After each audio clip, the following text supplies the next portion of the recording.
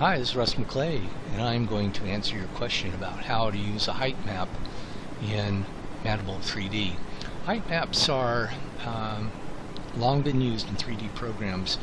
Basically, they an image with the various shades of gray of an image can be interpreted as elevations, and also color images will be a lot of my maps are in color in my map library, but they're interpreted also as grayscale.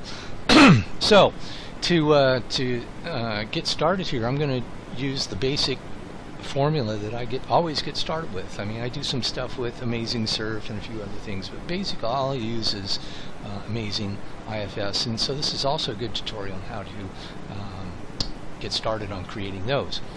So this is Mandelbulb 3D opened in default view, and I'm going to in the Formula 1 slot I'm going to put amazingIFS, and the standard routine here that somebody found, maybe Bat George or somebody a long time ago, is by setting these basic values you can get something cool going.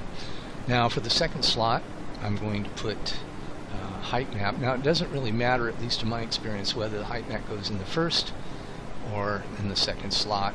And there we go. The most important thing to note is the map number, and that will correspond to the maps that you have told Mandelbulb 3D to use. And you can see here, if we click on the initial directories here, these will be where you tell Mandelbulb 3D to find things.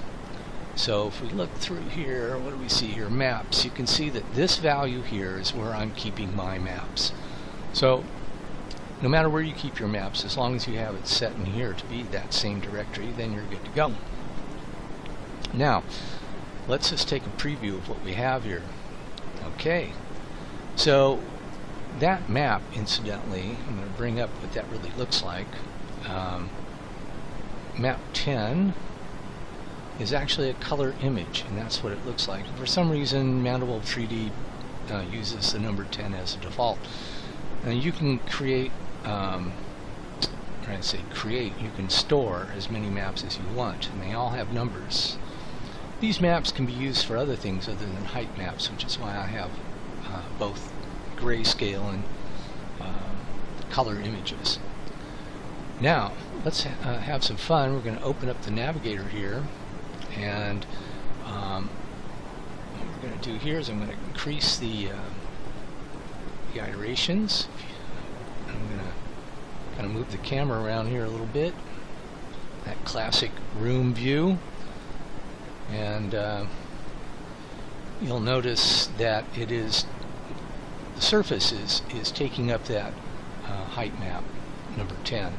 So now I'm going to go to the height map here, and here you can select, and you can also click here to type in a number, and you know, you can just kind of scroll through some of your height maps, and you know, it's really some of the changes that can be affected by particular height maps can be very dramatic.